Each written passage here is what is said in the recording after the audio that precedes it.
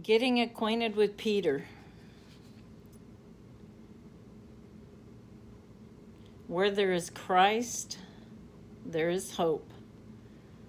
While there's life, there is hope. That ancient Roman saying is still quoted today, and like most adages, it has an element of truth but no guarantee of certainty. It is not the fact of life that determines hope, but the faith of life. A Christian believer has a, quote, living hope. 1 Peter 1 and 3. Because his faith and hope are in God, this living hope is the major theme of Peter's first letter. He is saying to all believers, be hopeful. And before we study the details of this first letter of Peter, let's get acquainted with the man who wrote it, the people to whom he sent it, and the particular situation that prompted him to write it. The writer, chapter 1, verse 1, he identified himself as Peter, an apostle of Jesus Christ.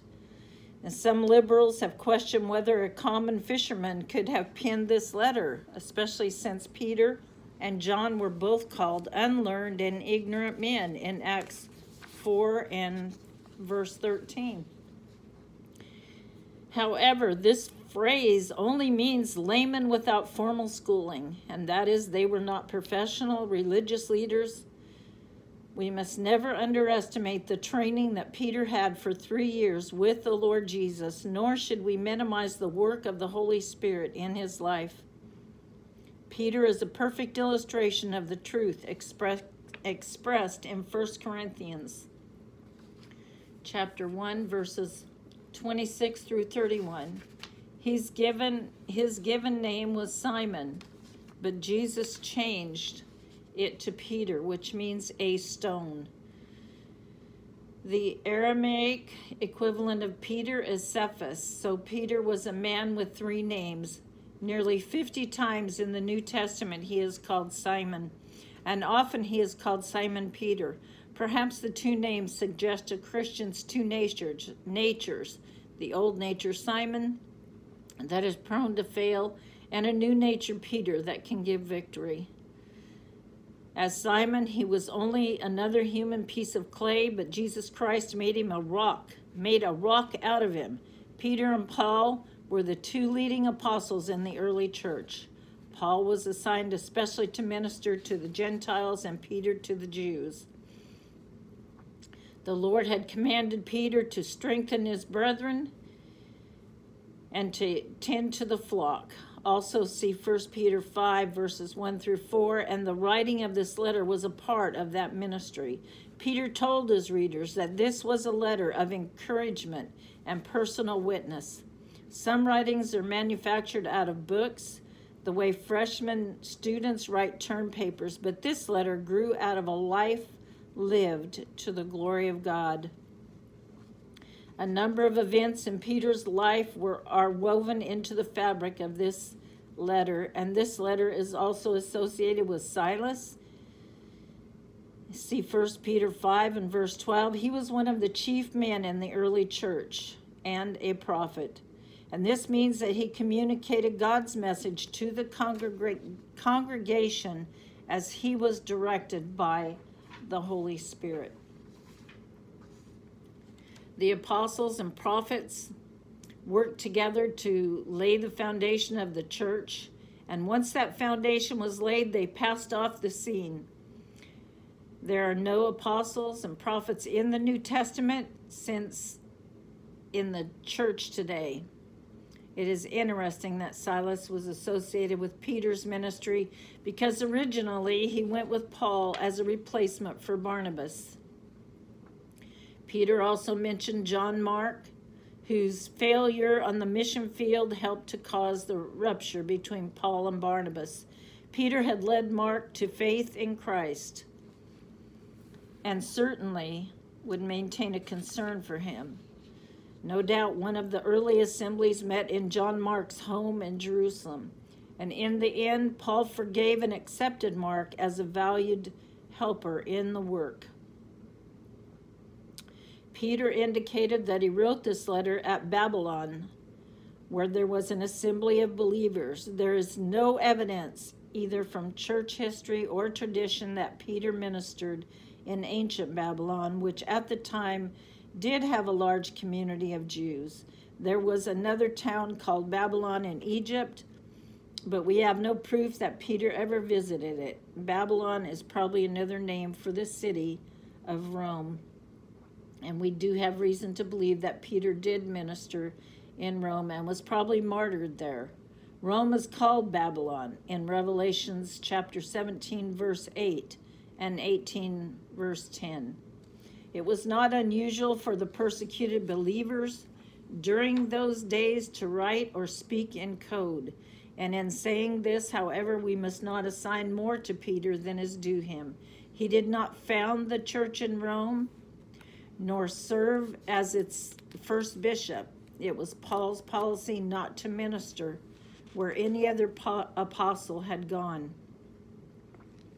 So Paul would not have ministered in Rome had Peter arrived there first.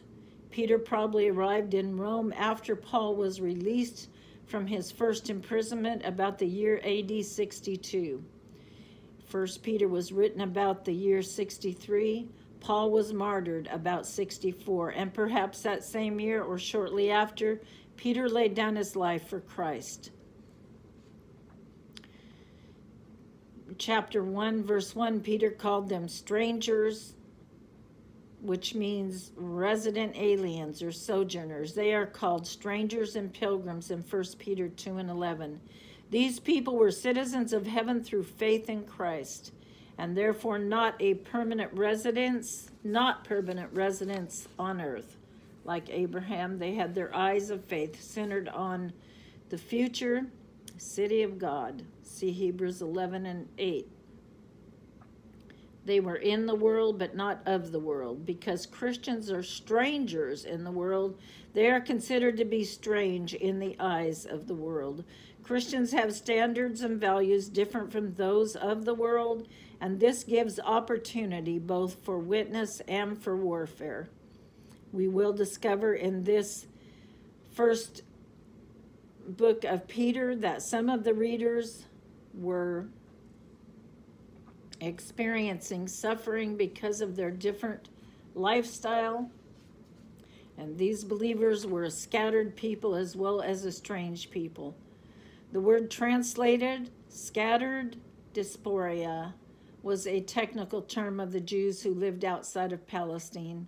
It is used this way in John 7 verse 35 and James 1:1. However, Peter's use of this word does not imply that he was writing only to Jewish Christians, because some statements in his letter suggested that some of his readers were converted out of Gentile paganism.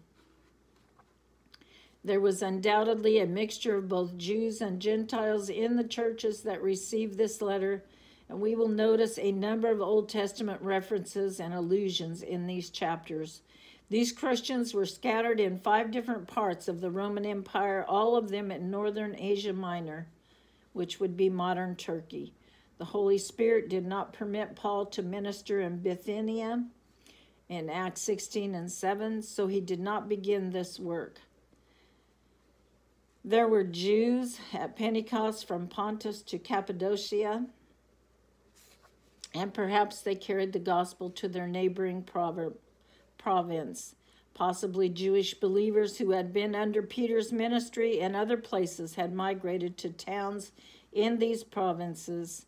People were on the move in those days, and dedicated believers shared the word wherever they went.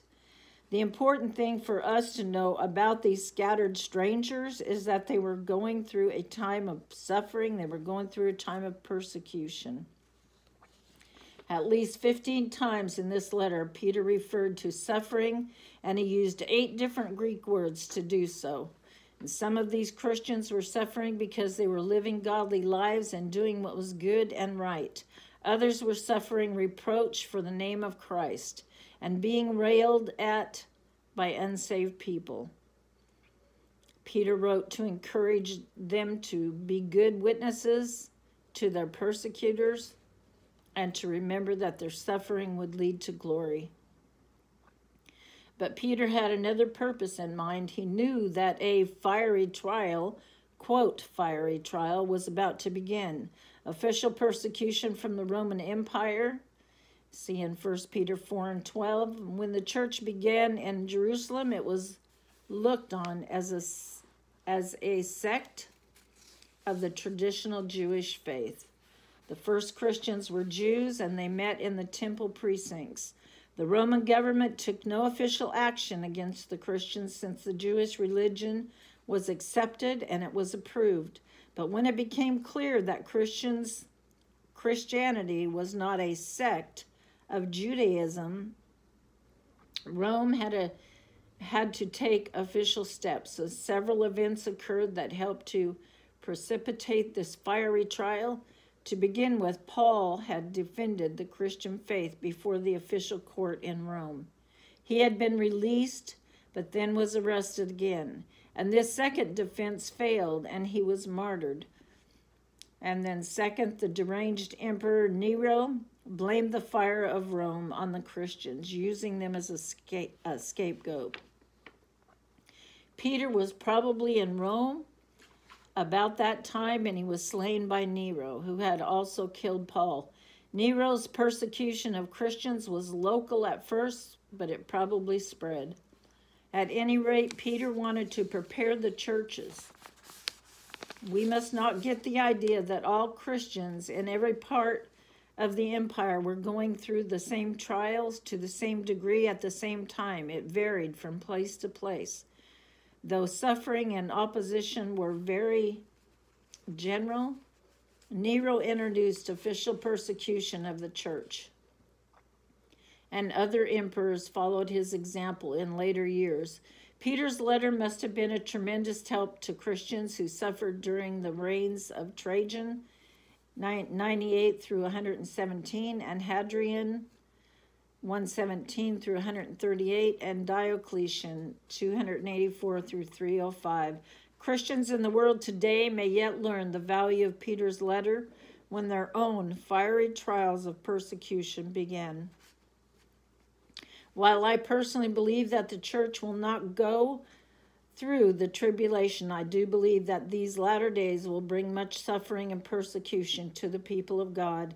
It is possible that Silas was the bearer of this letter to the believers in the provinces and also the secretary who wrote the epistle. In chapter 5, verse 12, 1 Peter is a letter of encouragement. We have noted that the theme of suffering runs throughout the letter, but so also does the theme of glory. One of the encouragements that Peter gives suffering saints is the assurance that their suffering will one day be transformed into glory. This is possible only because the Savior suffered for us and then entered into his glory. The sufferings of Christ are mentioned often in this letter. Peter is preeminently the apostle of hope, as Paul is the apostle of faith and John the apostle of love. As believers, we have a living hope because we trust a living Christ. This hope enables us to keep our minds under control and hope to the end, when Jesus shall return. We must not be ashamed of our hope, but be ready to explain and defend it. Like Sarah, Christian wives can hope in God, 1 Peter 3 and 5. Since suffering brings glory, and because Jesus is coming again, we can indeed be hopeful. But suffering does not automatically bring glory to God and blessing to God's people. Some believers have fainted and fallen in times of trial and have brought shame to the name of Christ. It is only when we depend on the grace of God that we can glorify God in times of suffering. Peter also emphasized God's grace in this letter. He said, I have written to you briefly, encouraging you and testifying that this is the true grace of God. Stand fast in it. The word grace is used in every chapter of 1 Peter. Grace is God's generous favor. to undeserving sinners and needy saints. And when we depend on God's grace, we can endure suffering. We can turn trials into triumphs. It is a grace alone that saves us. God's grace can give us strength in times of trial. Grace enables us to serve God in spite of difficulties. Whatever begins with God's grace will also lead to glory. And as we study 1 Peter, we will see how the three themes of suffering, grace, and glory unite to form an encouraging message for believers experiencing times of trial and persecution. These themes are summarized in 1 Peter 5 and 10, a verse we would do well to memorize. True Christian hope is more than hope so. It is confident assurance of future glory and blessing. An Old Testament believer called God, quote, the hope of Israel. See Jeremiah 14, verse 8. A New Testament believer affirms that Jesus Christ is his hope. 1 Timothy 1 and 1. The unsaved sinner is without hope, and if he dies without Christ, he will be hopeless forever. The Italian poet Dante, in his Divine Comedy, put this inscription over the world of the dead. Quote, abandon all hope, you who enter here. This confident hope gives us the encouragement and the enablement we need for daily living. It does not put us in a rocking chair where we complacently await the return of Jesus Christ. No, instead it puts us in the marketplace. It puts us on the battlefield where we keep on going when the burdens are heavy and the battles are hard. Hope is not a sedative. It is a shot of adrenaline, a blood transfusion. Like an anchor, our hope in Christ stabilizes us in the storms of life. See Hebrews 6:18 through 19. But unlike an anchor, our hope moves us forward. It does not hold us back. It is not difficult to follow Peter's train of thought. Everything begins with salvation, our personal relationship to God through Jesus Christ. If we know Christ as Savior, then we have hope. If we have hope, then we can walk in holiness and in harmony. There should be no problem submitting to those around us in society, the home and the church family. Salvation and submission are preparation for suffering. If we focus on Christ, we can overcome, and God will transform suffering into glory. Amen.